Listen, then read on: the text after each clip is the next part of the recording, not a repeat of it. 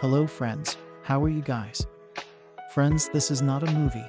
This is a full detail review and fact video about this movie. If you want to know about this movie, then you must like this video because in today's video, we will tell you what is its story. Which actors and actresses have worked in this film. The director, producer, cameraman of this film is going to talk about them in detail. We will talk about the post-production, pre-production budget, and filming of this film. The star cast of the film will also give details about the supporting cast and production. Guys, if you want to know about this movie, you must watch this video. You will find all the details of this movie in this video. What is the story of this movie? If you like this video, then share it with your friends and subscribe our channel. Redeeming Love is a 2022 American Christian Western romance film directed by DJ Caruso, who co-wrote the screenplay with Francine Rivers. The film is based on Rivers' 1991 novel of the same name, which was based on the biblical story of Hosea, and is set in the American Old West during the California Gold Rush. It stars Abigail Cowen, Tom Lewis, and Logan Marshall Green. The film was co-produced by Pinnacle Pictures, Mission Pictures International, and Nthibah Pictures, and was filmed in Cape Town, South Africa. It was theatrically released by Universal Pictures on January 21, 2022, and received generally negative reviews from critics. Redeeming Love was nominated for the GMA Dove Award for Inspirational Film Series of the Year at the 2022 GMA Dove Awards won. Tom Lewis as Michael Hosea, Abigail Cowen as Angel Sarah, Logan Marshall Green as Paul, Wu Kexi as Miley, Livy Birch as Sarah Stafford, Famke Janssen as Duchess, Nina Dobrev as Me, Eric Dane as Duke. Production edit. The film was shot in Cape Town, South Africa in February 2022. The film itself was announced in April 2020, with DJ Caruso directing and Roma Downey and Francine Rivers executive producing. 34 Rivers also wrote the script. Along with Caruso, 35 Redeeming Love marks the second collaboration between producers Cindy Bond and Simon Swart, the first being 2018's I Can Only Imagine. Wayne Fitzjohn, Michael Scott, and Brittany Yost also produced 67, releasing it. Redeeming Love was originally scheduled to be released in spring 2021. However, it was delayed due to the COVID-19 pandemic. The film was released in theaters on January 21, 2022, in the United States and Canada. The film was released for VOD platforms on February 8, 2022, followed by a Blu-ray and DVD release on March 8, 2022. It was available for streaming on Peacock beginning March 10, 2022. 10. Reception edit. Box office edit. Universal Pictures put the film went into wide release in 903 theaters on January 21, 2022. 11 projected to gross less than $5 million domestically in its first 3 days. 12 it earned $25 million in its opening weekend, finishing 4th at the box office. 13. The film dropped out of the box office top 10 in its 4th weekend, finishing 12th with $354,835. 14. The film was a box office bomb, taking in $946 million worldwide. 15 against a budget of $30 million. 4. Critical response edit. On the review aggregator website Rotten Tomatoes, 11% of 28 critics' reviews are positive, with an average rating of 416 on Metacritic. The film has a score of 32% based on reviews from 7 critics, indicating generally unfavorable reviews. 17 audiences polled by CinemaScore gave the film an average grade of B+ on an A+ to F scale. Team Mike McCahill of The Guardian gave the film 25 stars, saying it thinly scatters a parable's worth of plot across 134 minutes and resembles H. Bo's Deadwood recut for Sunday school purposes. Pious, puzzling, and punitive, with a sternly wagging finger never far from entering the frame. 19 Roger Ebert Combs Nell Minow gave it 24 stars, writing, "The biggest problem is that the most touching moments are hammered so hard. Redeeming Love could have tried to reach a broader audience, but settles for preaching to the choir." 20 The AV Club's A. Dowd criticized the love story as icky, saying it hinges on a fundamental power imbalance. Angel literally can't say no to Michael's evening visits. And when she finally does accept his proposal, it's while lying bruised and battered after one of her employer's thugs beats her within an inch of her life. He gave the film a grade of D+21. The Mercury News' Randy Myers gave it a score of 254, writing, "Love might be best embraced by the faithful, but it is well made and has much to say about the healing power of love and how we all deserve second chances." 22. During the California Gold Rush, a beautiful young woman called Angel works as a prostitute in the fictional town of Paradise. Despite being the object of desire for the local men, she survives through hatred and self-loathing. Meanwhile, a visiting farmer named Michael Hosea prays for God to send him a wife. Later that day, he sees Angel walking through town and falls in love at first sight. Flashbacks reveal that Angel's real name is Sarah and that she knows only abuse from men. As a child, she overhears her father, Alex Stafford, saying that she should never have been born. Sarah learns that her father is married and her mother, Mee, is his mistress. Alex eventually cuts off support from Mee, obliging her to become a prostitute and eventually become sick and die. Distraught, Sarah rejects her mother's Catholic faith. Afterward, Mee's pimp sells an 8-year-old Sarah to a man named Duke, who renames her Angel and forces her into prostitution. One night, when Angel is a teenager, one of her customers is her father, and she knowingly has sex with him to punish him for how he treated her mother. He does not recognize her, but when he finds out the next morning, he commits suicide. This prompts Angel to escape from Duke. She arrives in California with hopes of beginning a new life, but penniless once again becomes a prostitute at a brothel there.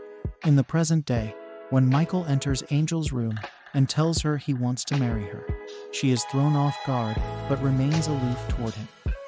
It is not until after she is nearly beaten to death by a brothel guard that she agrees to marry Michael and leaves with him. He nurses her back to health at his home, despite her continued aloofness toward him. Michael continues to surprise her as he claims to love her as his wife and refuses to have sex with her. Afraid to trust him, she runs away at her first opportunity, but Michael finds her and convinces her to come home.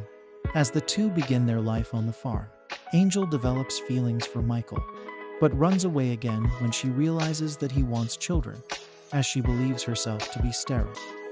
She gets a ride with Michael's brother-in-law, Paul, who resents her because of her past and demands that she pay him for the ride by having sex with him. Back in Paradise, Angel reluctantly returns to the brothel to get the gold she is owed from Duchess. She finds that the brothel had been burned down by McGowan with the Duchess, Lucky, and Mei-Ling inside. With no money and no place to live, she reluctantly goes back to prostitution with one of the town's bar owners. When Michael arrives to rescue her from her employers, she is relieved to return home with him. He forgives her, and their relationship begins to blossom based on honesty and affection. As Angel falls in love with Michael, she becomes convinced that he will be happier married to someone else who can have children, leading her to leave him once more. Having learned to cook while with Michael, she is able to get a job at a cafe in the city rather than returning to prostitution. However, by chance, she encounters Duke, who has relocated to California. He compels her to return to prostitution by threatening the life of her employer. He places her on a stage in his new establishment for his patrons to view. There, in a moment of desperation, she regains the faith she lost after her mother's death and tells the audience about Duke's sexual trafficking of young girls. Duke denies the allegations and attempts to murder Angel, but an African-American man, implied to be an old friend of Michael's, subdues him and the captive girls escape into the audience, resulting in Duke being lynched by an outraged mob. Afterward, Angel starts a successful mission to help rehabilitate other young prostitutes. 3 years later, Paul finally comes to find her and tells her that Michael still loves her. Angel returns home to Michael, offering her love and telling him that her real name is Sarah. They reunite and are shown to eventually have children. Redeeming Love is based on a best-selling novel by Francine Rivers, set during the California Gold Rush and inspired by the biblical story of Hosea, a prophet who married Gomer, an unfaithful woman. Publishers Weekly said about the book, "Writers like Rivers are why people buy Christian fiction, and as with the film, for some people that will be a recommendation and for others a warning." The novel has a lot of passionate fans who will want the movie to be exactly what they imagined on the page, and that is what they will find. It is sincerely made, with exceptionally attractive actors who give heartfelt performances in some beautiful settings, in a story that fits comfortably and reassuringly into a particular spiritual worldview. For those who do not share that view or the storytelling traditions of giving oral testimony about horrific challenges leading to a connection to God, the film will not be as satisfying. Advertisement.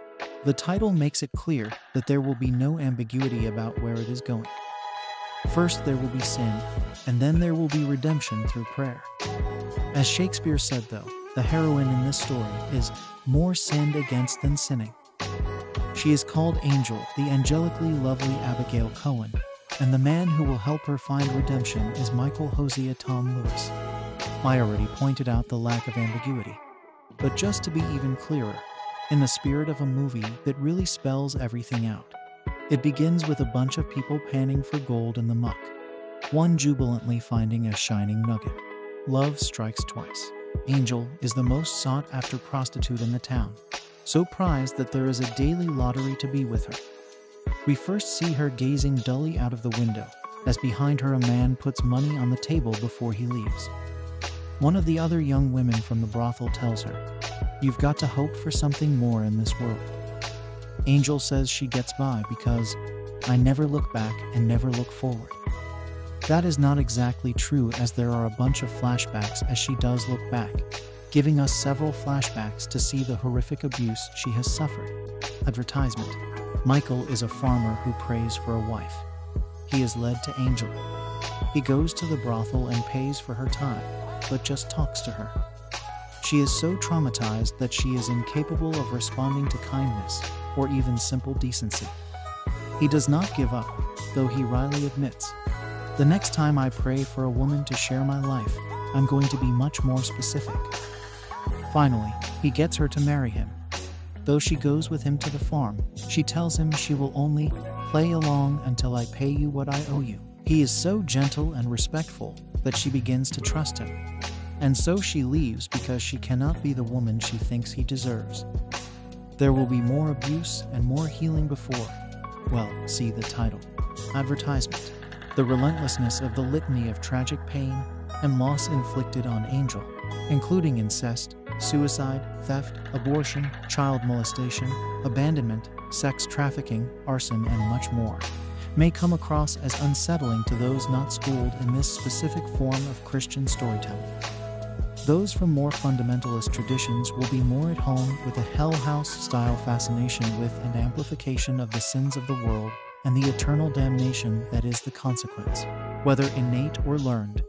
There are narrative beats familiar from most mainstream stories that make redeeming love uncomfortably unbalanced for audiences who are from other faith traditions or secular. Cowen and Lewis make a very appealing couple, warm and natural, even with the most heavy-handed dialogue. It's impossible not to root for them, and Lewis somehow makes Michael's near-saintly patience and gallantry seem human. But the other characters are barely sketched in props. The storyline is wildly melodramatic, and the movie is at best casual, and at worst an endorsement of lynching guilty people accused of crimes. The biggest problem is that the most touching moments are hammered so hard. Redeeming Love could have tried to reach a broader audience, but settles for preaching to the choir. The latest from evangelical Christian producers Pinnacle Peak, formerly Pure Flix. The money behind the surprisingly enduring God's Not Dead series is an adaptation of a Francine Rivers novel that remaps the biblical tale of Hosea onto a Western Gold Rush setting. That synopsis suggests a level of creative imagination and ambition, possibly something like Michael Winterbottom hauling the mayor of Casterbridge further west for 2000's The Claim.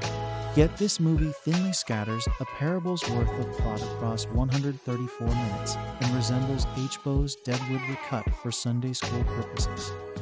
Pious, puzzling, and punitive, with a sternly wagging finger never far from entering the frame. Let us give Pinnacle peak this. They're getting mildly more sophisticated about delivering the message. DJ Caruso, a studio director of the mid-seasons thrillers Taking Lives and Disturbia, gives the courtship of soulfully bestubbled farmer Michael Hosea Tom Lewis and Paradise's star sex worker angel Abigail Cowen a sunny, handsome Nicholas Sparks-like sheen. It's the best-looking faith movie since 2014's Heaven is for Real. And unlike the early, cheaper pure flicks ventures, this one has proper actors. Famke Janssen enjoys herself as a brothel madam, while the leads raised exclusively on whole-grain breakfast cereal are sincere enough in their best little whorehouse on the Prairie Way. Still, Caruso is relying on this competency to smooth us past activity ranging from the not-quite-credible via the very bizarre to the openly warped. Sex positive this is not. Sex petrified is closer to it. Angel's abuse by various sketchily defined brutes is the only action in town, while our virtuous hero resists her charms. Ice-cold lakes, wood chopping, and banjo plucking provide unintentionally amusing displacement activity. You can imagine a Guy Madden or John Waters version that uncouples the chastity belt to revel in this script's campier, schlockier, more wanton aspects. It would doubtless spook the Pinnacle Peak faithful. But that's what separates art from diligently illustrated sermons such as this. This movie is set during the gold rush era of California, but that aspect of it is to just set the scene. Our main character is Angel, a girl who has been forced into prostitution. Her mother, played by Nina Dobrev, engaged in an affair with a married mommy and had her. But in a dramatic flashback scene, we see how her father denounces her existence and basically doesn't give a shit about his daughter. This later comes up when she's a prostitute, as her father books her, and they have sex. How wonderful. Anyways, her mother has no money and is forced to turn to prostitution in order to make a living. She constantly preaches to Angel about God and faith. But when she gets sick and dies, Angel turns away from religion and tosses her mother's beaded cross necklace into the ocean. She then is sold into child prostitution and grows up under the ownership of someone else. The whorehouse is shown to be quite diverse, which I cringed at although I did my research, and it is slightly accurate. There's no representation in this movie whatsoever, which I find quite interesting, because it's California during the gold rush. Not even Aladdin's face appears in this film. I find it interesting, too, that the diverse characters are killed off in the fire that burns down the prostitute house. But maybe that's an unfortunate coincidence in this tale. It isn't unfortunate that we see the white girls being more popular than them, even though historically other races were fetishized to the max and dehumanized. A farmer/cowboy then rides into town after praying to God to find him a wife. He says he wants anyone, and well, fate has some plans for him. He sees Angel in the distance. Her name clearly is a pun on fallen angel, because she is considered one, and decides that's his wife. That's a good basis for romance right there. He discovers she's a prostitute, prays to God, then keeps booking her at the house without having sex with her. He keeps on insisting he doesn't care that she's a prostitute, implying that somewhere she'll find God along the way, and then eventually takes her home with him after she's almost beat to death by the owner's henchmen. That's when it starts to get even more sexist and weird, because he refuses to acknowledge who she is, only who she can become. I found that sinister because not only is he gaslighting her for her past experiences through a lens of religion, but it also implies that he can shape her up into the person she will become. This was based on a Christian belief that a country or community isn't unified in the way that a woman isn't faithful to her husband. And that's some sexist ideologies right there that lay the blame on the woman. And this shows in the way that the characters are depicted. Tom is too perfect for an 1800s man. He doesn't do anything without consent, he's faithful, and he just sits and waits even after Angel runs away after 3 times. Angel has more nuance to her character, and I would have been chill with a movie just about her and her acceptance of who she is. The reality is that no matter how much Angel thinks she has a choice, she doesn't that much. She can run away, but the movie will always pull her back to Michael whether she wants to or not. The movie also is borderline exploitative in what it can and will do to Angel, as it seems to follow a checklist on what sins she can commit or what horrors are inflicted upon her. There's an implication that women who do this kind of work are dirty, and we hit on feminist messages when she ponders the thought of having the power to make her own decisions. But at the end of the day, men are deciding her path for her. The story that is Redeeming Love, written by Francine Rivers, was published in 1991. 31 years later, it hit theaters worldwide, bringing the original story of forgiveness and happy endings to the screen. Having already read the book before the movie came out, I expected the movie to find difficulty in portraying many of the characters in front of a large cinematic audience. However, after reading the book and watching the movie, I realized there were not very many differences apart from a couple of characters. The title, Redeeming Love, comes from the Bible's book of Hosea and refers to God's redeeming love for sinners. Both the book and movie were set in the 1950s in California during the gold rush. The main character, Angel, has lived most of her life surrounded by prostitution, which was very common in that era and location. Throughout the story, she remains prompted by hatred and continues her path of accepting betrayal from men. After living the majority of her life as a prostitute, she meets Michael Hosea, a committed Christian who is prepared to listen to God's plan for his future spouse. God leads Hosea, a farmer, into an unexpected situation after he sees Angel in the upstairs window of the brothel she was working at. Hosea then goes on to pray for guidance and direction during this period of confusion and realizes exactly what God has called him to do. Soon after, he buys a ticket to see Angel, expecting to be welcomed by a woman wanting exactly what he has to offer, a home and a husband. He then spent many days and nights striving to thaw the ice that Angel had built around her heart throughout her years of torture. Gradually, with each day, he breaks Angel's every stinging expectation of a man's character, and she begins to imagine this dream life, despite her reluctance. Another character, Duke, comes into play earlier on in the book and continues to be on the back burner throughout the entirety.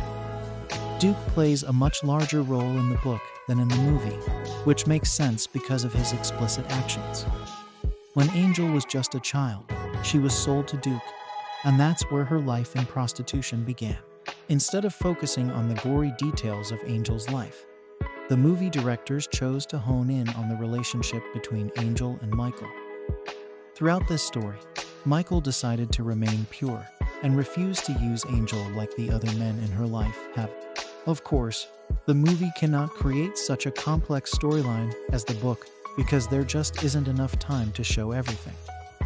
Although the movie definitely gets the main point across, the book carries you along a broken road with Angel for so long that you almost feel her pain. The author, Francine Rivers, has mentioned multiple times that Redeeming Love is a story that should resonate with everyone and their own trials in life. This is the story of a woman who felt incapable of being loved, who became comfortable in her brokenness and misery, and longed to revert to the mistakes that did her in. It not only took Michael's persuading to deliver her, but also the love of God. She was then ready to surrender her old life of anguish and sadness for a life of serenity and joy. This happened when she found her worth and trusted herself in the hands of the God Michael believed in so steadfastly. Even though you know how the film will end, you're drawn into the plot by the conflict between Michael's incomprehensible love and Angel's continued reckless choices. This story, which has been presented not only as a well-known book, but now as a movie, is not for the light-hearted. This representation of redemption and second chances goes far beyond the scope of a family-friendly watch or read. If you are prepared to be sobbing for a total of 432 pages or 2 hours and 15 minutes, then Redeeming Love is perfect for you. Therefore, I implore you to invest yourself in this narrative and experience the passion that is symbolized by God's constant love for us and a decision to live the life you choose. Franchise Rivers mirrors the biblical story of Hosea within the historic period of the 1850s California gold rush. Chronologically, the story starts off in New England with a young girl named Sarah, played by Abigail Cowen. Sarah was born illegitimately to her mother, Me, played by Nthibah, and her biological father wants nothing to do with either of them. He eventually withdraws his financial support, leaving Me in an incredibly vulnerable position.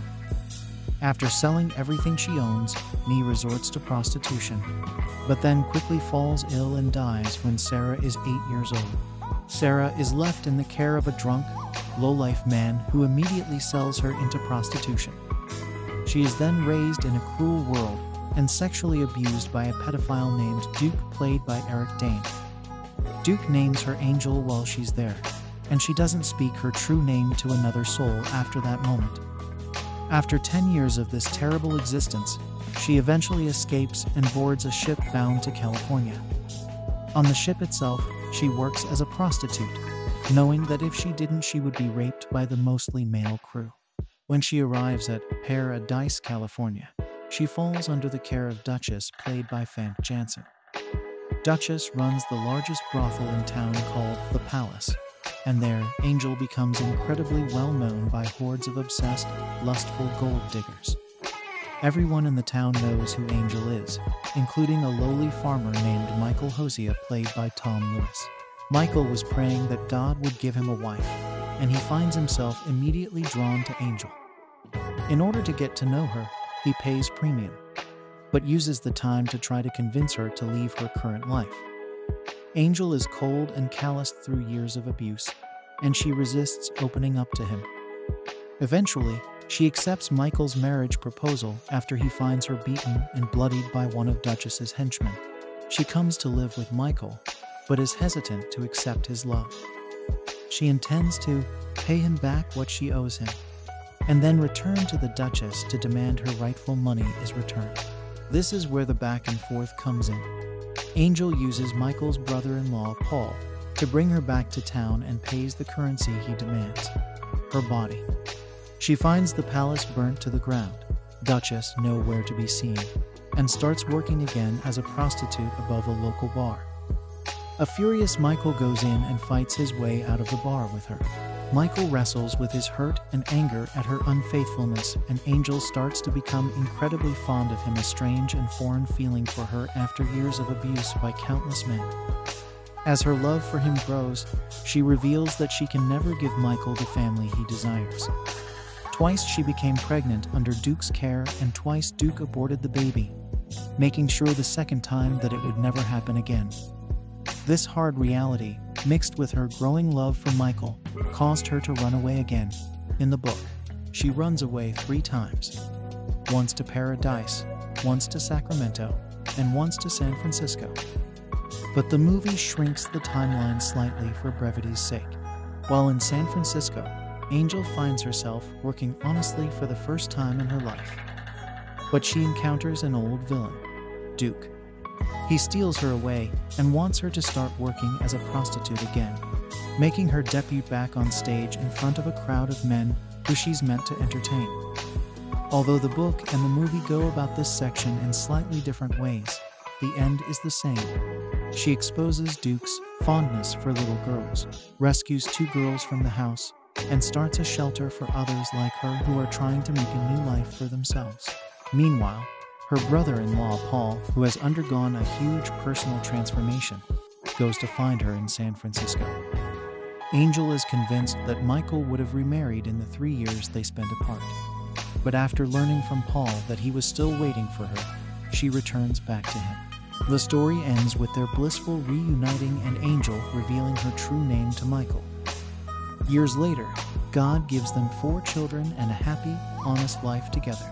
The film redeeming love story. 15 poses quite a dilemma.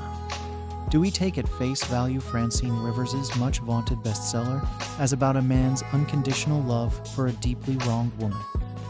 Or is it valid to claim that this is an authentic adaptation of the Book of Hosea, complete with allegorical elements regarding the 8th century BC prophet's relationship to a prostitute? Truth to tell, most of the Old Testament dimensions have been jettisoned. Hosea's mission was to urge the northern kingdom of Israel to return to the Lord's ways. As his name suggests, only God saves, not the idolatry and malpractices that it currently practiced. Unlike its biblical source, the film is apolitical, centering on Sarah Abigail Cowen, who becomes known as Angel and sold to a brothel owner as a child. Now 18, she is much in demand by prospectors in the California gold rush of 1850. There is a passing resemblance to Gomer, with whom the original Hosea had a disastrous marriage. The film gives us a lot more detail of Sarah's brutalization as a woman, sympathetically portraying her as a victim, rather than the wayward person of the Old Testament story. And then there is Michael Hosea Tom Lewis, a dirt farmer praying for a wife. God's answer is for him to catch sight of Angel passing him on the street. It feels more like a moment from the Divine Comedy, when Dante experiences a life-changing encounter with Beatrice. The town bears the ironic name of Paradise, which is pronounced throughout the film as very like paradise. At a later point, Angel is befriended, like the poet, by someone called Virgil as she navigates various circles of hell. The course of true love does not run smooth. There are numerous trials and tribulations en route. The Sarah Angel character is the more credible of the pair, although even there, her behavior is erratic. We are never really enabled to understand Michael's constancy, admirable as it is. Cindy Bond, CEO and founder of Mission Pictures, which produced this film, has said, "Michael's love changes Angel because it's unconditional. He wants nothing from her. He just purely loves her with no strings attached, just like Jesus loved and died for us." Advertisement. Unfortunately, as with a previous feature of the company, God's Not Dead 2 Arts, 29 April 2016, there is little indication of how these people of faith deal so amicably with life's awkward issues. Mentioning Jesus seems to be their one and only answer. Well, yes, but could we hear a few more details regarding this, please? The production values of Redeeming Love are of a high standard. Given that Mission Pictures' remit is to distribute family-friendly movies, this one doesn't shy away from scenes of an upsetting nature, sex trafficking playing an important part. The villainy, however, is all too predictable. Equating the covenantal intimacy of marriage crucial to the Book of Hosea with God's love of us is all but absent. That needn't have been the case in a film that wears its faith so conspicuously on its sleeve. By Sam Goerk, reporter. Trigger and content warning for mentions of domestic and sexual abuse. The movie, Redeeming Love, was released in theaters on January 21, 2022. It was directed by DJ Caruso, who worked closely with Rivers to create the script for the movie. This movie was based on the award-winning romance novel by Francine Rivers written in 1991. And in the last few years, my sister and I have both read the book close to 5 times. So when they announced a movie adaptation was being made, my sister and I were both so excited to go see it in theaters. Unfortunately, she left for college shortly before it was released, so we weren't able to watch it together until recently. The novel is about a young lady named Angel who works as a prostitute in a town called Paradise. She is rescued from her brothel by Michael Hosea and goes through a lot of self-reflection and improvement to find herself. With Michael's help, she learns to live on her own and goes on to find her own purpose, and eventually falls in love with Michael. Angel is played by the stunning Abigail Cowen, acting alongside Tom Lewis as Michael. Both of them did an amazing job of portraying the connection between their characters as the plot progresses. There are multiple antagonists in this story, but the central conflict surrounds the character Duke, who bought Angel at only 8 years old.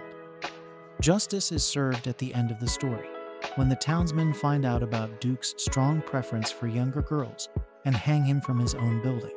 Duke is played by one of my all-time favorite actors, Eric Dane, who starred in the popular series Euphoria as Mark Jacobs and played the character Mark Sloan on Grey's Anatomy for many seasons. Dane does an amazing job at portraying conflicted and hateable guys, as we have seen from his past roles, and his role in Redeeming Love is another example of this. His character Duke has no redeeming qualities, but Dane is still able to make the audience understand why Angel didn't hate him at first. In the flashback scenes, you get to see the story of how Duke and Angel met, featuring Livy Birch as young Angel. The casting directors did a wonderful job at finding a child actress who looked like a young Cohen.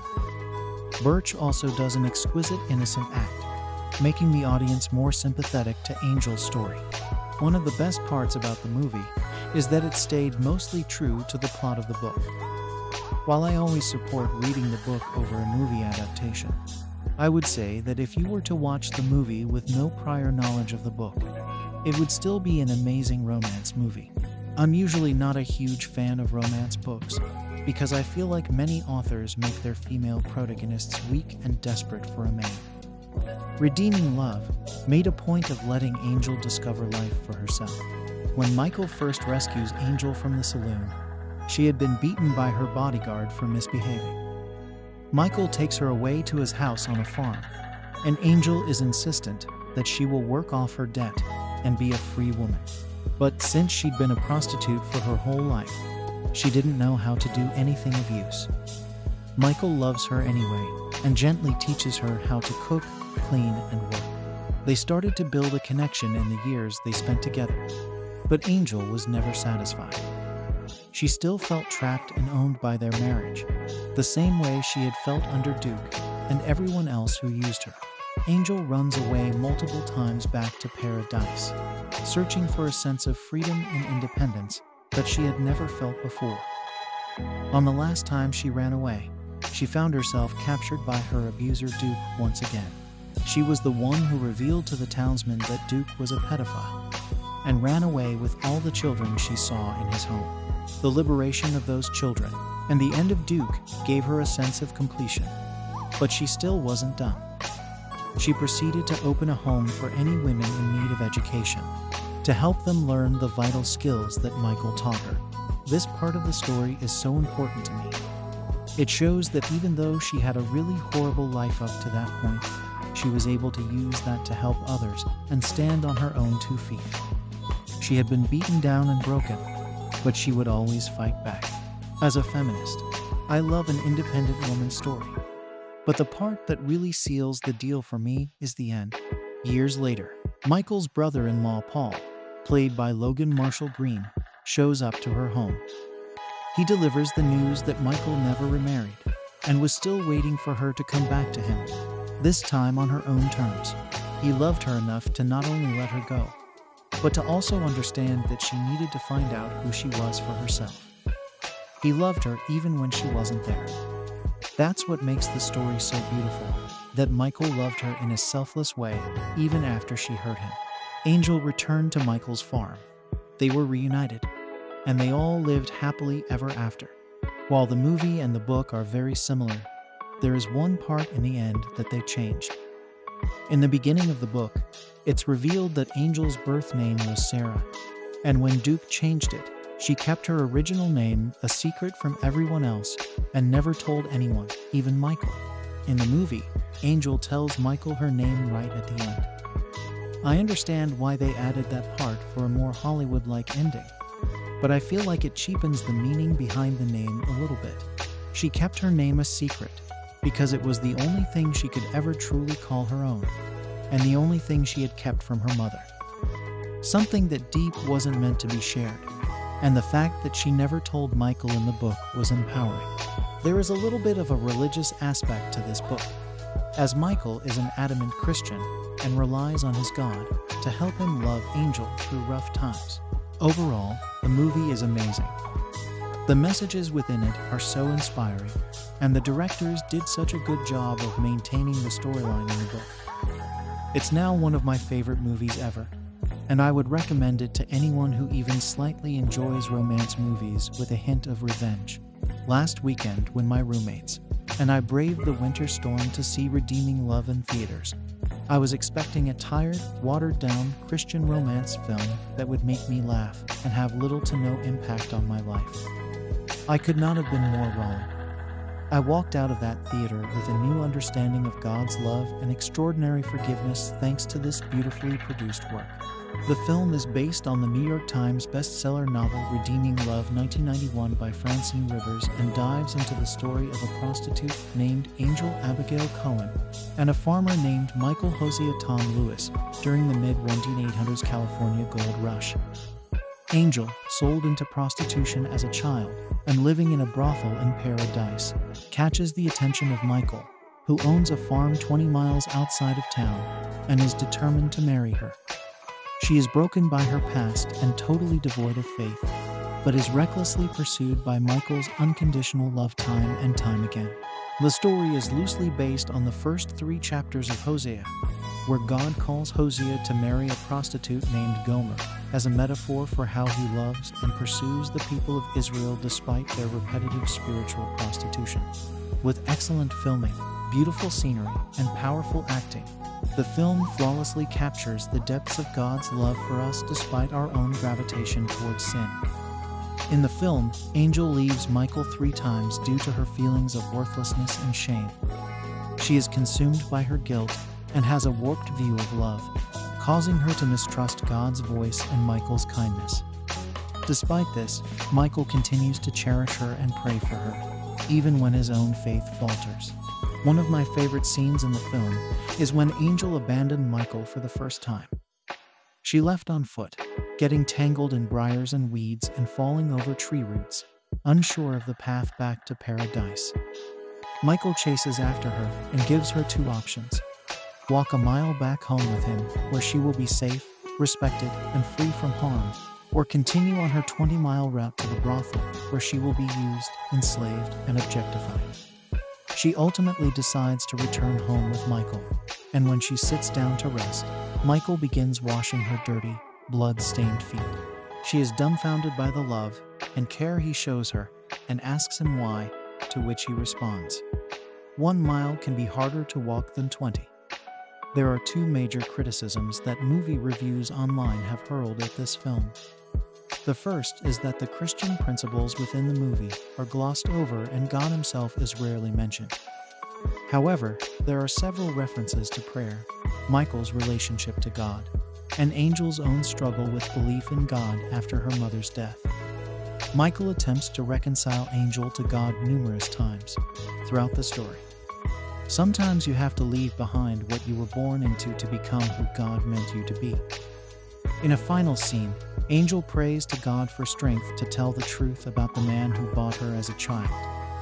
While the themes of faith and spirituality in this film may not have been as obvious as they are in other Christian works, instead of weakening the story, the undercurrent of faith throughout the entire film strengthens the narrative by providing a realistic interpretation of what it is like to follow and doubt God. A second popular criticism of Redeeming Love is its mature nature and PG-13 rating. Common Sense Media's expert review says that while the movie has some themes of compassion and forgiveness, it is also riddled with sex, violence, domestic abuse, partial nudity, references to rape, and non-explicit sex scenes, which I also witnessed in the film. While this may not be the movie you choose to watch with your young teenager, there is an argument for why such heavy themes are exposed. Angel's sordid past, which included a vast variety of sexual and moral sins, is shown to draw a stark contrast between her life before and after Michael, much like our lives before and after coming to Christ. There are multiple implications of Angel in bed with clients, violently beaten by brothel owners, and raped as a child to reveal the challenges she experienced during her life of prostitution. She is tormented and filled with guilt about her past, resulting in her running away from the good life because she believes she deserves the bad. Even Michael's own brother-in-law, Paul, tells her, "Michael deserves a decent girl, not you." We see this darkness in order that the light of her life with Michael be even more apparent. To see her heal, grow, make friends, find faith, and learn to love. All that said, the film is not explicit. The filmmakers are not trying to shock viewers with violence and sex, but they do provide enough background to demonstrate a contrast of the pain she experienced and the love and forgiveness she has shown. There is also a love scene between Angel and Michael that, while it does present some partial nudity, portrays that she has not only been redeemed spiritually, but her views on marriage and intimacy have also been transformed. For so long, Angel thought of sex as a currency, an experience where she would be used, abused, and tossed aside afterward. But through her love with Michael, she is shown that marriage is not slavery but a promise, and sex is not meant to be exploitation, but an expression of their vows and a gift from God. How does the movie compare to Francine Rivers' original novel? I had never heard of the story until I watched the movie, but immediately after seeing it, I bought the book and read it front to back. It is my experience that the book is always better than the movie, and Redeeming Love confirmed this. The film was amazing and stayed true to the book's storyline and major scenes. However, there are some things in the book that just cannot be truly captured in 2 hours and 14 minutes, including a few minor scenes as well as some private thoughts of Michael and Angel. One of the most notable differences is that in the book Michael refuses to call Angel by that name because he no longer sees her as she once was. Instead, he calls her Mara, Terza, and Amanda, until she finally reveals to him at the end of the story that her real name is Sarah. We don't see this in the movie, likely because it would have been difficult for an audience who had not read the book to follow. Redeeming Love is a 2022 American Christian Western romance film directed by DJ Caruso, who co-wrote the screenplay with Francine Rivers. The film is based on Rivers' 1991 novel of the same name, which was based on the biblical story of Hosea, and is set in the American Old West during the California Gold Rush. It stars Abigail Cowen, Tom Lewis, and Logan Marshall Green. The film was co-produced by Pinnacle Peak Pictures, Mission Pictures International, and Nthibah Pictures, and was filmed in Cape Town, South Africa. It was theatrically released by Universal Pictures on January 21, 2022, and received generally negative reviews from critics. Redeeming Love was nominated for the GMA Dove Award for Inspirational Film Series of the Year at the 2022 GMA Dove Awards won. Tom Lewis as Michael Hosea, Abigail Cowen as Angel Sarah, Logan Marshall Green as Paul, Wu Kexi as Miley, Livy Birch as Sarah Stafford, Famke Janssen as Duchess, Mina Dobrev as Me, Eric Dane as Duke. Production edit. The film was shot in Cape Town, South Africa in February 2022. The film itself was announced in April 2020, with DJ Caruso directing and Roma Downey and Francine Rivers executive producing. 34 Rivers also wrote the script. Along with Caruso, 35 Redeeming Love marks the second collaboration between producers Cindy Bond and Simon Swart, the first being 2018's I Can Only Imagine. Wayne Fitzjohn, Michael Scott, and Brittany Yost also produced 67. Release it. Redeeming Love was originally scheduled to be released in spring 2021. However, it was delayed due to the COVID-19 pandemic. The film was released in theaters on January 21, 2022, in the United States and Canada. The film was released for VOD platforms on February 8, 2022, followed by a Blu-ray and DVD release on March 8, 2022. It was available for streaming on Peacock beginning March 10, 2022. 10. Reception edit. Box office edit. Universal Pictures put the film went into wide release in 903 theaters on January 21, 2022. 11 projected to gross less than $5 million domestically in its first 3 days. 12 it earned $0.5 million in its opening weekend, finishing 4th at the box office. 13. The film dropped out of the box office top 10 in its 4th weekend, finishing 12th with $354,835. 14. The film was a box office bomb, taking in $946 million worldwide. 15 against a budget of $30 million. 4. Critical response. On the review aggregator website Rotten Tomatoes, 11% of 28 critics' reviews are positive, with an average rating of 416 on Metacritic. The film has a score of 32% based on reviews from 7 critics, indicating generally unfavorable reviews. 17 audiences polled by CinemaScore gave the film an average grade of B+ on an A+ to F scale team. Mike McCahill of The Guardian gave the film 25 stars, saying it thinly scatters a parable's worth of plot across 134 minutes and resembles H. Bo's Deadwood Recut for Sunday school purposes. Pious, puzzling, and punitive, with a sternly wagging finger never far from entering the frame. 19 Roger Ebert Tom's Nell Minow gave it 24 stars, writing, "The biggest problem is that the most touching moments are hammered so hard. Redeeming Love could have tried to reach a broader audience, but settles for preaching to the choir." 20 The AV Club's A. Dowd criticized the love story as icky, saying it hinges on a fundamental power imbalance. Angel literally can't say no to Michael's evening visits. And when she finally does accept his proposal, it's while lying bruised and battered after one of her employer's thugs beats her within an inch of her life. He gave the film a grade of D+21. The Mercury News' Randy Myers gave it a score of 254, writing, "Love might be best embraced by the faithful, but it is well made and has much to say about the healing power of love and how we all deserve second chances." 22. During the California Gold Rush, a beautiful young woman called Angel works as a prostitute in the fictional town of Paradise. Despite being the object of desire for the local men, she survives through hatred and self-loathing. Meanwhile, a visiting farmer named Michael Hosea prays for God to send him a wife. Later that day, he sees Angel walking through town and falls in love at first sight. Flashbacks reveal that Angel's real name is Sarah, and that she knows only abuse from men. As a child, she overhears her father, Alex Stafford, saying that she should never have been born. Sarah learns that her father is married and her mother, Mee, is his mistress. Alex eventually cuts off support for Mee, obliging her to become a prostitute and eventually become sick and die. Distraught, Sarah rejects her mother's Catholic faith. Afterward, Mee's pimp sells an 8-year-old Sarah to a man named Duke, who renames her Angel and forces her into prostitution. One night, when Angel is a teenager, one of her customers is her father, and she knowingly has sex with him to punish him for how he treated her mother. He does not recognize her, but when he finds out the next morning, he commits suicide. This prompts Angel to escape from Duke. She arrives in California with hopes of beginning a new life, but penniless once again becomes a prostitute at a brothel there.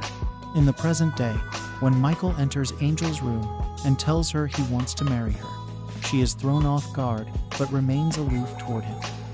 It is not until after she is nearly beaten to death by a brothel guard that she agrees to marry Michael and leaves with him. He nurses her back to health at his home, despite her continued aloofness toward him. Michael continues to surprise her as he claims to love her as his wife and refuses to have sex with her. Afraid to trust him, she runs away at her first opportunity, but Michael finds her and convinces her to come home. As the two begin their life on the farm, Angel develops feelings for Michael, but runs away again when she realizes that he wants children, as she believes herself to be sterile. She gets a ride with Michael's brother-in-law, Paul, who resents her because of her past and demands that she pay him for the ride by having sex with him. Back in Paradise, Angel reluctantly returns to the brothel to get the gold she is owed from Duchess. She finds that the brothel had been burned down by McGowan with the Duchess, Lucky, and Mei-Ling inside. With no money and no place to live, she reluctantly goes back to prostitution with one of the town's bar owners. When Michael arrives to rescue her from her employers, she is relieved to return home with him. He forgives her, and their relationship begins to blossom based on honesty and affection. As Angel falls in love with Michael, she becomes convinced that he will be happier married to someone else who can have children, leading her to leave him once more. Having learned to cook while with Michael, she is able to get a job at a cafe in the city rather than returning to prostitution. However, by chance, she encounters Duke, who has relocated to California. He compels her to return to prostitution by threatening the life of her employer. He places her on a stage in his new establishment for his patrons to view. There, in a moment of desperation, she regains the faith she lost after her mother's death and tells the audience about Duke's sexual trafficking of young girls.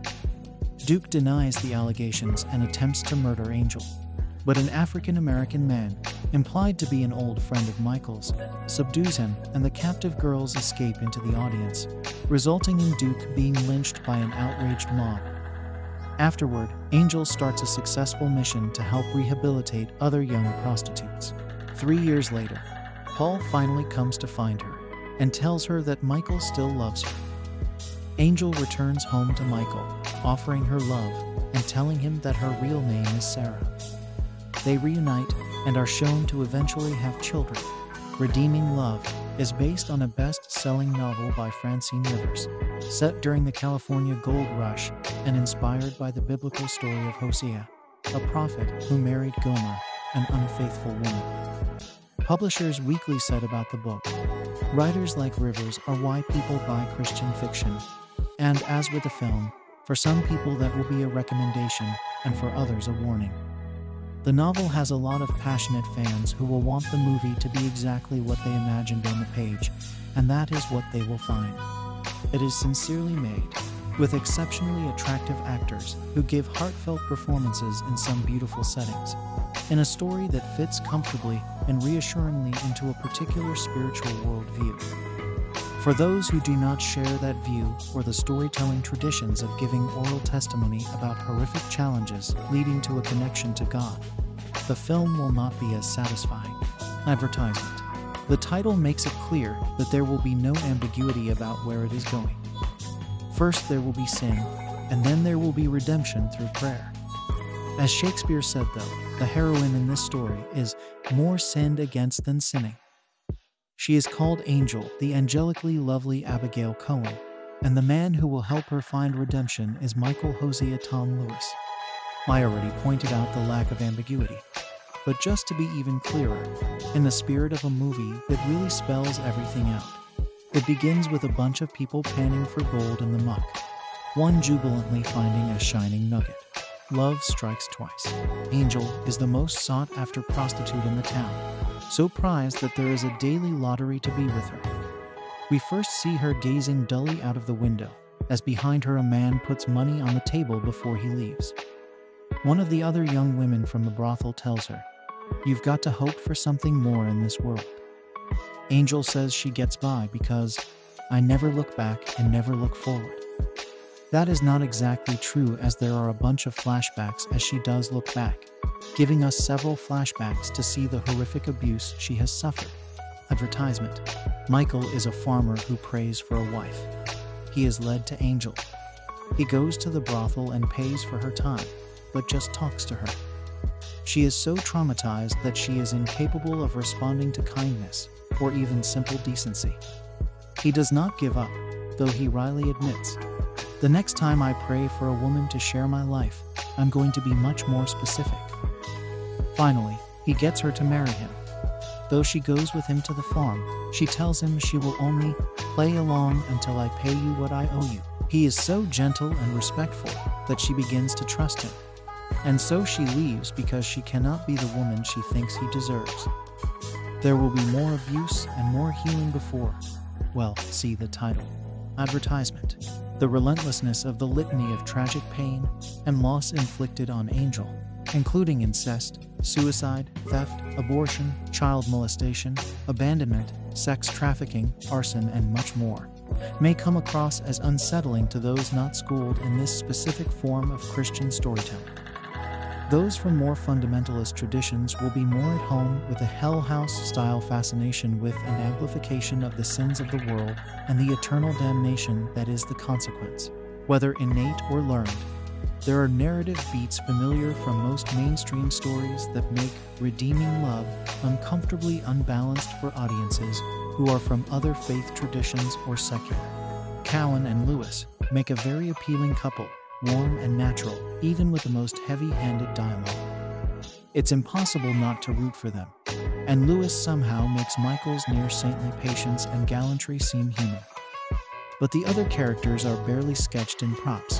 The storyline is wildly melodramatic, and the movie is at best casual, and at worst an endorsement of lynching guilty people accused of crimes. The biggest problem is that the most touching moments are hammered so hard. Redeeming Love could have tried to reach a broader audience, but settles for preaching to the choir. The latest from evangelical Christian producers Pinnacle, formerly Pure Flix. The money behind the surprisingly enduring God's Not Dead series is an adaptation of a Francine Rivers novel that remaps the biblical tale of Hosea onto a Western gold rush setting. That synopsis suggests a level of creative imagination and ambition, possibly something like Michael Winterbottom hauling the mayor of Casterbridge further west for 2000's The Claim. Yet this movie thinly scatters a parable's worth of plot across 134 minutes and resembles HBO's Deadwood recut for Sunday school purposes. Pious, puzzling, and punitive, with a sternly wagging finger never far from entering the frame. Let us give Pinnacle this. They're getting mildly more sophisticated about delivering the message. DJ Caruso, a studio director of the mid-season's thrillers Taking Lives in Disturbia, gives the courtship of soulfully bestubbled farmer Michael Hosea Tom Lewis and Paradise's star sex worker angel Abigail Cowen a sunny, handsome, Nicholas Sparks-like sheen. It's the best-looking faith movie since 2014's Heaven is for Real. And unlike the early, cheaper Pure Flix ventures, this one has proper actors. Famke Janssen enjoys herself as a brothel madam, while the leads raised exclusively on whole-grain breakfast cereal are sincere enough in their best little whorehouse on the Prairie Way. Still, Caruso is relying on this competency to smooth us past activity ranging from the not-quite-credible via the very bizarre to the openly warped. Sex-positive this is not. Sex-petrified is closer to it. Angel's abuse by various sketchily defined brutes is the only action in town, while our virtuous hero resists her charms. Ice-cold lakes, wood chopping, and banjo plucking provide unintentionally amusing displacement activity. You can imagine a Guy Madden or John Waters version that uncouples the chastity belt to revel in this script's campier, schlockier, more wanton aspects. It would doubtless spook the Pinnacle faithful. But that's what separates art from diligently illustrated sermons such as this. This movie is set during the gold rush era of California, but that aspect of it is to just set the scene. Our main character is Angel, a girl who has been forced into prostitution. Her mother, played by Nina Dobrev, engaged in an affair with a married Mona and had her. But in a dramatic flashback scene, we see how her father denounces her existence and basically doesn't give a shit about his daughter. This later comes up when she's a prostitute, as her father books her, and they have sex. How wonderful. Anyways, her mother has no money and is forced to turn to prostitution in order to make a living. She constantly preaches to Angel about God and faith. But when she gets sick and dies, Angel turns away from religion and tosses her mother's beaded cross necklace into the ocean. She then is sold into child prostitution and grows up under the ownership of someone else. The whorehouse is shown to be quite diverse, which I cringed at although I did my research, and it is slightly accurate. There's no representation in this movie whatsoever, which I find quite interesting, because it's California during the gold rush. Not even Aladdin's face appears in this film. I find it interesting, too, that the diverse characters are killed off in the fire that burns down the prostitute house. But maybe that's an unfortunate coincidence in this tale. It isn't unfortunate that we see the white girls being more popular than them, even though historically other races were fetishized to the max and dehumanized. A farmer/cowboy then rides into town after praying to God to find him a wife. He says he wants anyone, and well, fate has some plans for him. He sees Angel in the distance. Her name clearly is a pun on fallen angel, because she is considered one and decides that's his wife. That's a good basis for romance right there. He discovers she's a prostitute, prays to God, then keeps booking her at the house without having sex with her.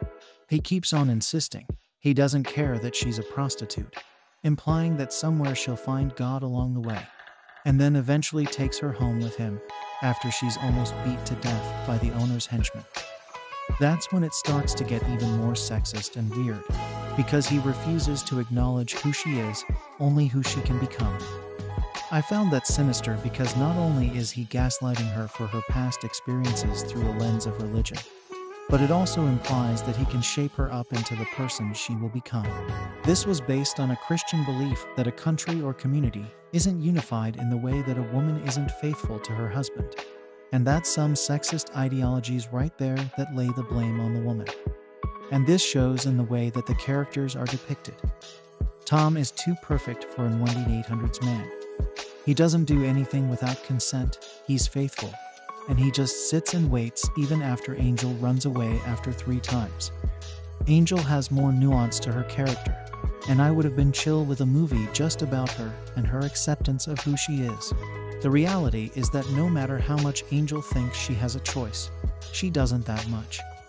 She can run away, but the movie will always pull her back to Michael whether she wants to or not. The movie also is borderline exploitative in what it can and will do to Angel, as it seems to follow a checklist on what sins she can commit or what horrors are inflicted upon her. There's an implication that women who do this kind of work are dirty, and we hit on feminist messages when she ponders the thought of having the power to make her own decisions. But at the end of the day, men are deciding her path for her.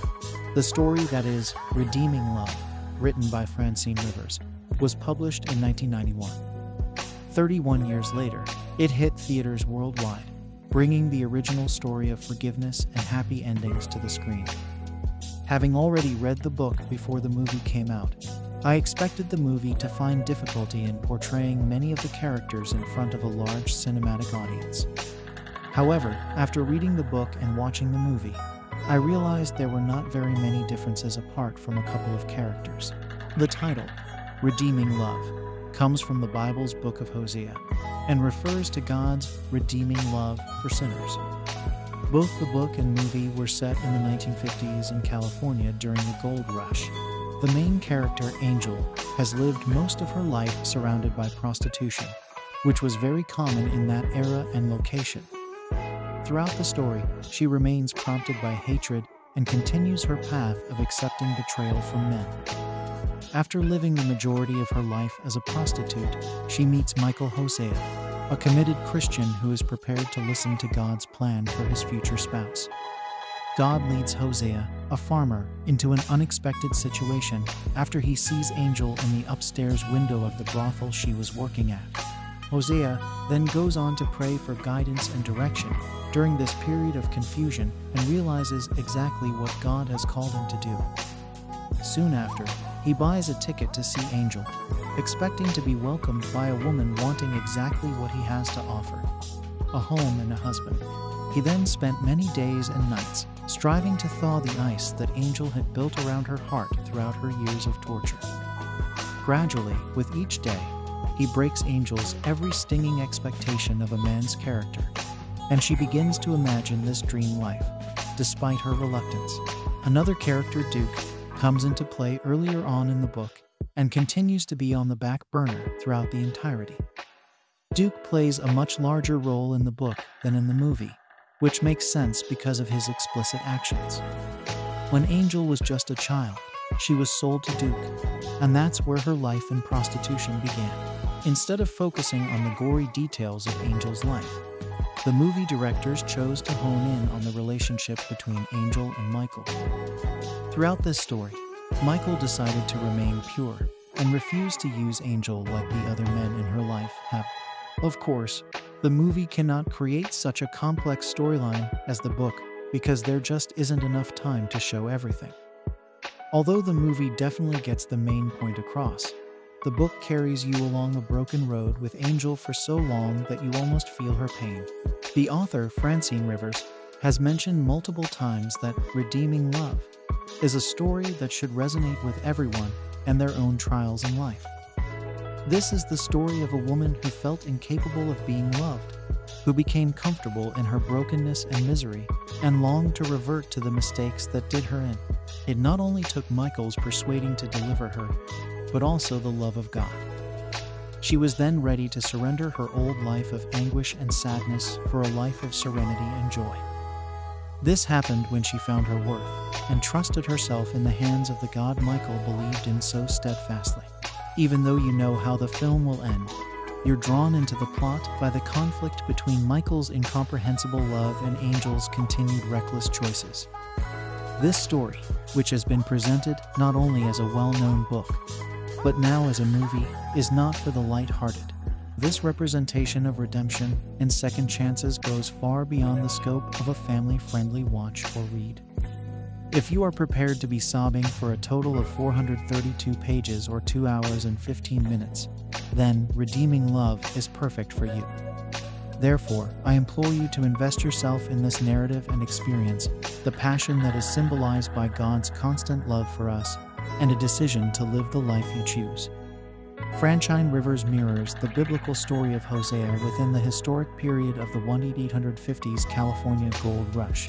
Chronologically, the story starts off in New England with a young girl named Sarah played by Abigail Cowen. Sarah was born illegitimately to her mother, Me played by Nthibah, and her biological father wants nothing to do with either of them.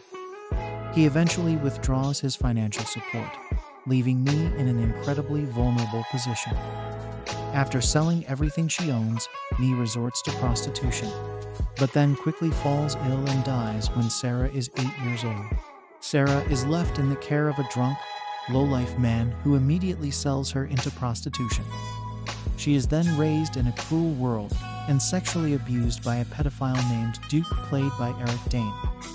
Duke names her Angel while she's there, and she doesn't speak her true name to another soul after that moment. After 10 years of this terrible existence, she eventually escapes and boards a ship bound to California. On the ship itself, she works as a prostitute, knowing that if she didn't, she would be raped by the mostly male crew. When she arrives at Paradise, California, she falls under the care of Duchess, played by Famke Janssen. Duchess runs the largest brothel in town called The Palace, and there, Angel becomes incredibly well known by hordes of obsessed, lustful gold diggers. Everyone in the town knows who Angel is, including a lowly farmer named Michael Hosea, played by Tom Lewis. Michael was praying that God would give him a wife, and he finds himself immediately drawn to Angel.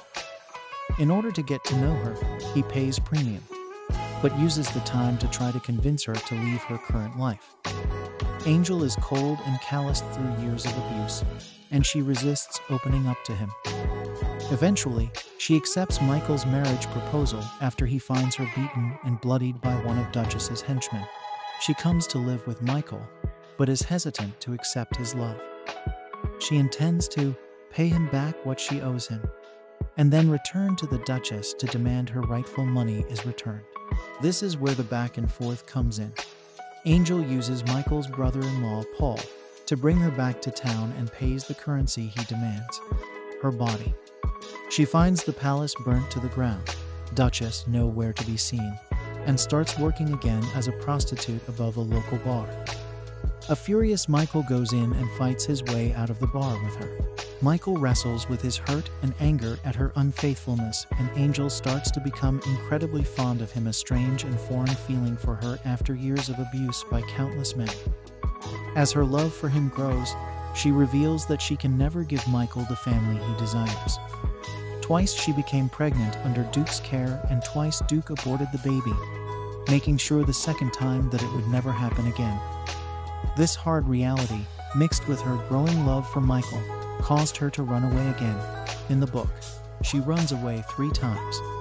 Once to Paradise, once to Sacramento, and once to San Francisco. But the movie shrinks the timeline slightly for brevity's sake. While in San Francisco, Angel finds herself working honestly for the first time in her life. But she encounters an old villain, Duke. He steals her away and wants her to start working as a prostitute again, making her debut back on stage in front of a crowd of men who she's meant to entertain.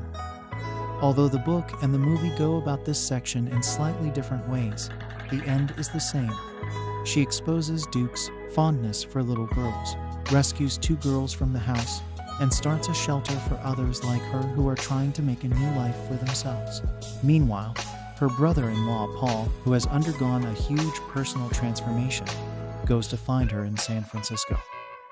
Angel is convinced that Michael would have remarried in the 3 years they spent apart. But after learning from Paul that he was still waiting for her, she returns back to him. The story ends with their blissful reuniting and Angel revealing her true name to Michael. Years later, God gives them 4 children and a happy, honest life together. The film redeeming love cert. 15 poses quite a dilemma. Do we take at face value Francine Rivers' much vaunted bestseller as about a man's unconditional love for a deeply wronged woman?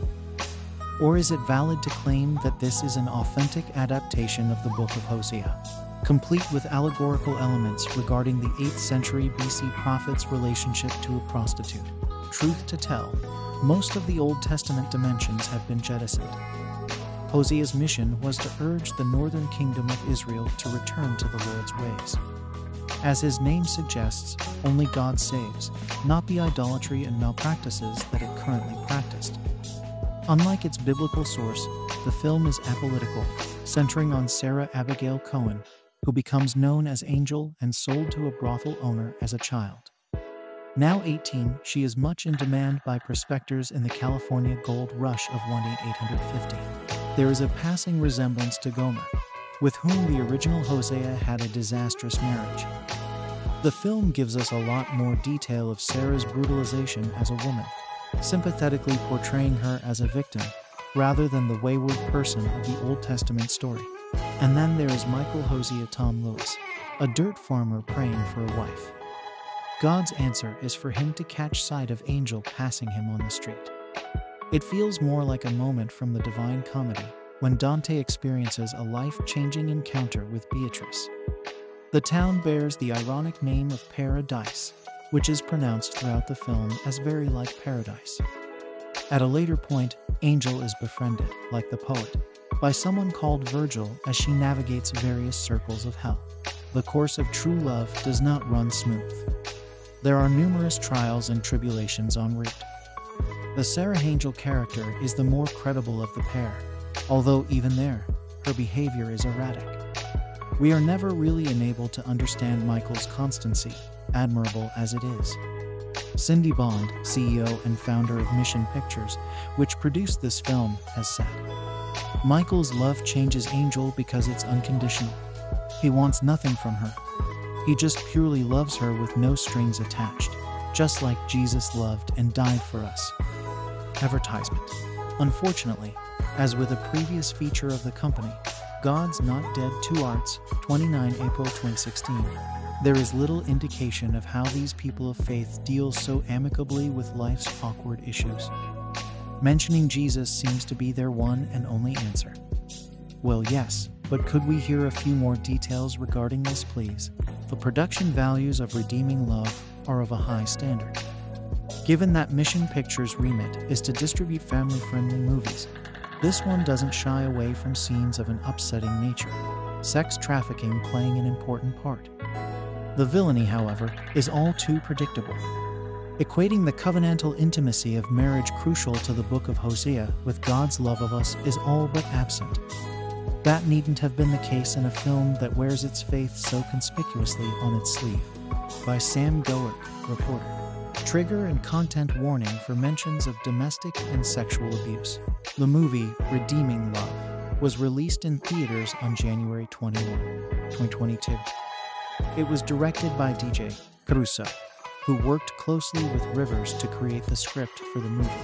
This movie was based on the award-winning romance novel by Francine Rivers written in 1991. And in the last few years, my sister and I have both read the book close to 5 times. So when they announced a movie adaptation was being made, my sister and I were both so excited to go see it in theaters. Unfortunately, she left for college shortly before it was released, so we weren't able to watch it together until recently. The novel is about a young lady named Angel who works as a prostitute in a town called Paradise. She is rescued from her brothel by Michael Hosea and goes through a lot of self-reflection and improvement to find herself. With Michael's help, she learns to live on her own and goes on to find her own purpose, and eventually falls in love with Michael. Angel is played by the stunning Abigail Cowen, acting alongside Tom Lewis as Michael. Both of them did an amazing job of portraying the connection between their characters as the plot progresses. There are multiple antagonists in this story, but the central conflict surrounds the character Duke, who bought Angel at only 8 years old. Justice is served at the end of the story, when the townsmen find out about Duke's strong preference for younger girls and hang him from his own building. Duke is played by one of my all-time favorite actors, Eric Dane, who starred in the popular series Euphoria as Mark Jacobs and played the character Mark Sloan on Grey's Anatomy for many seasons. Dane does an amazing job at portraying conflicted and hateable guys, as we have seen from his past roles, and his role in Redeeming Love is another example of this. His character Duke has no redeeming qualities, but Dane is still able to make the audience understand why Angel didn't hate him at first. In the flashback scenes, you get to see the story of how Duke and Angel met, featuring Livy Birch as young Angel. The casting directors did a wonderful job at finding a child actress who looked like a young Cowen. Birch also does an exquisite innocent act, making the audience more sympathetic to Angel's story. One of the best parts about the movie is that it stayed mostly true to the plot of the book. While I always support reading the book over a movie adaptation, I would say that if you were to watch the movie with no prior knowledge of the book, it would still be an amazing romance movie. I'm usually not a huge fan of romance books, because I feel like many authors make their female protagonists weak and desperate for a man. Redeeming Love made a point of letting Angel discover life for herself. When Michael first rescues Angel from the saloon, she had been beaten by her bodyguard for misbehaving. Michael takes her away to his house on a farm, and Angel is insistent that she will work off her debt and be a free woman. But since she'd been a prostitute for her whole life, she didn't know how to do anything of use. Michael loves her anyway and gently teaches her how to cook, clean, and work. They started to build a connection in the years they spent together, but Angel was never satisfied. She still felt trapped and owned by their marriage, the same way she had felt under Duke and everyone else who used her. Angel runs away multiple times back to Paradise, searching for a sense of freedom and independence that she had never felt before. On the last time she ran away, she found herself captured by her abuser Duke once again. She was the one who revealed to the townsmen that Duke was a pedophile, and ran away with all the children she saw in his home. The liberation of those children and the end of Duke gave her a sense of completion, but she still wasn't done. She proceeded to open a home for any women in need of education, to help them learn the vital skills that Michael taught her. This part of the story is so important to me. It shows that even though she had a really horrible life up to that point, she was able to use that to help others and stand on her own 2 feet. She had been beaten down and broken, but she would always fight back. As a feminist, I love an independent woman's story. But the part that really seals the deal for me is the end. Years later, Michael's brother-in-law Paul, played by Logan Marshall Green, shows up to her home. He delivers the news that Michael never remarried and was still waiting for her to come back to him, this time on her own terms. He loved her enough to not only let her go, but to also understand that she needed to find out who she was for herself. He loved her even when she wasn't there. That's what makes the story so beautiful, that Michael loved her in a selfless way even after she hurt him. Angel returned to Michael's farm. They were reunited, and they all lived happily ever after. While the movie and the book are very similar, there is one part in the end that they changed. In the beginning of the book, it's revealed that Angel's birth name was Sarah, and when Duke changed it, she kept her original name a secret from everyone else and never told anyone, even Michael. In the movie, Angel tells Michael her name right at the end. I understand why they added that part for a more Hollywood-like ending, but I feel like it cheapens the meaning behind the name a little bit. She kept her name a secret because it was the only thing she could ever truly call her own, and the only thing she had kept from her mother. Something that deep wasn't meant to be shared, and the fact that she never told Michael in the book was empowering. There is a little bit of a religious aspect to this book, as Michael is an adamant Christian and relies on his God to help him love Angel through rough times. Overall, the movie is amazing. The messages within it are so inspiring, and the directors did such a good job of maintaining the storyline in the book. It's now one of my favorite movies ever, and I would recommend it to anyone who even slightly enjoys romance movies with a hint of revenge. Last weekend, when my roommates and I braved the winter storm to see Redeeming Love in theaters, I was expecting a tired, watered-down Christian romance film that would make me laugh and have little to no impact on my life. I could not have been more wrong. I walked out of that theater with a new understanding of God's love and extraordinary forgiveness thanks to this beautifully produced work.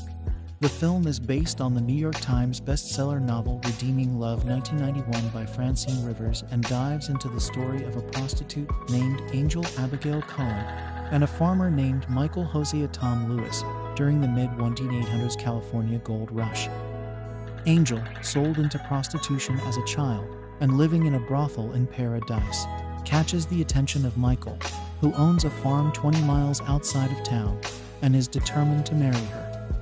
She is broken by her past and totally devoid of faith, but is recklessly pursued by Michael's unconditional love time and time again. The story is loosely based on the first 3 chapters of Hosea, where God calls Hosea to marry a prostitute named Gomer, as a metaphor for how he loves and pursues the people of Israel despite their repetitive spiritual prostitution. With excellent filming, beautiful scenery, and powerful acting, the film flawlessly captures the depths of God's love for us despite our own gravitation towards sin. In the film, Angel leaves Michael 3 times due to her feelings of worthlessness and shame. She is consumed by her guilt and has a warped view of love, causing her to mistrust God's voice and Michael's kindness. Despite this, Michael continues to cherish her and pray for her, even when his own faith falters. One of my favorite scenes in the film is when Angel abandoned Michael for the first time. She left on foot, getting tangled in briars and weeds and falling over tree roots, unsure of the path back to Paradise. Michael chases after her and gives her 2 options: walk a mile back home with him, where she will be safe, respected, and free from harm, or continue on her 20-mile route to the brothel, where she will be used, enslaved, and objectified. She ultimately decides to return home with Michael, and when she sits down to rest, Michael begins washing her dirty, blood-stained feet. She is dumbfounded by the love and care he shows her and asks him why, to which he responds, 1 mile can be harder to walk than 20. There are 2 major criticisms that movie reviews online have hurled at this film. The first is that the Christian principles within the movie are glossed over and God himself is rarely mentioned. However, there are several references to prayer, Michael's relationship to God, and Angel's own struggle with belief in God after her mother's death. Michael attempts to reconcile Angel to God numerous times throughout the story. Sometimes you have to leave behind what you were born into to become who God meant you to be. In a final scene, Angel prays to God for strength to tell the truth about the man who bought her as a child. While the themes of faith and spirituality in this film may not have been as obvious as they are in other Christian works, instead of weakening the story, the undercurrent of faith throughout the entire film strengthens the narrative by providing a realistic interpretation of what it is like to follow and doubt God. A second popular criticism of Redeeming Love is its mature nature and PG-13 rating. Common Sense Media's expert review says that while the movie has some themes of compassion and forgiveness, it is also riddled with sex, violence, domestic abuse, partial nudity, references to rape, and non-explicit sex scenes, which I also witnessed in the film. While this may not be the movie you choose to watch with your young teenager, there is an argument for why such heavy themes are exposed. Angel's sordid past, which included a vast variety of sexual and moral sins, is shown to draw a stark contrast between her life before and after Michael, much like our lives before and after coming to Christ. There are multiple implications of Angel in bed with clients, violently beaten by brothel owners, and raped as a child to reveal the challenges she experienced during her life of prostitution. She is tormented and filled with guilt about her past, resulting in her running away from the good life because she believes she deserves the bad. Even Michael's own brother-in-law, Paul, tells her, "Michael deserves a decent girl, not you." We see this darkness in order that the light of her life with Michael be even more apparent. To see her heal, grow, make friends, find faith, and learn to love. All that said, the film is not explicit. The filmmakers are not trying to shock viewers with violence and sex, but they do provide enough background to demonstrate a contrast of the pain she experienced and the love and forgiveness she has shown. There is also a love scene between Angel and Michael that, while it does present some partial nudity, portrays that she has not only been redeemed spiritually, but her views on marriage and intimacy have also been transformed. For so long, Angel thought of sex as a currency, an experience where she would be used, abused, and tossed aside afterward. But through her love with Michael, she has shown that marriage is not slavery but a promise, and sex is not meant to be exploitation, but an expression of their vows and a gift from God. How does the movie compare to Francine Rivers' original novel? I had never heard of the story until I watched the movie, but immediately after seeing it, I bought the book and read it front to back. It is my experience that the book is always better than the movie, and Redeeming Love confirmed this. The film was amazing and stayed true to the book's storyline and major scenes. However, there are some things in the book that just cannot be truly captured in 2 hours and 14 minutes, including a few minor scenes as well as some private thoughts of Michael and Angel. One of the most notable differences is that in the book Michael refuses to call Angel by that name because he no longer sees her as she once was. Instead, he calls her Mara, Terza, and Amanda, until she finally reveals to him at the end of the story that her real name is Sarah. We don't see this in the movie, likely because it would have been difficult for an audience who had not read the book to follow.